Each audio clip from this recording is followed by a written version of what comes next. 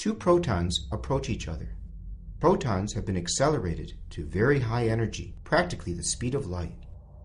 Let's zoom in on one of the protons. It is composed of three quarks, two up quarks and one down quark, moving around very close to each other. The quarks are kept together by a number of gluons interacting with the quarks and also with the other gluons.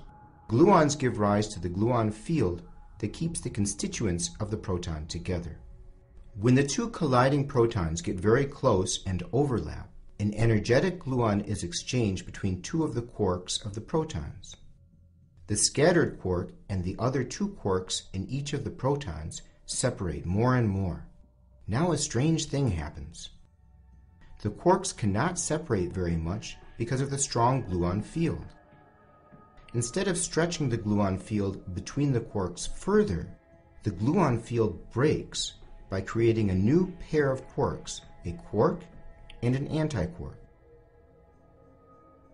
The quarks continue to move apart from each other, once again stretching the gluon field between them. The gluon field breaks again by forming a quark and an antiquark pair. This process is repeated over and over again until all the quarks are moving close together in pairs or in triplets, forming bound states of a quark and an antiquark, or of three quarks.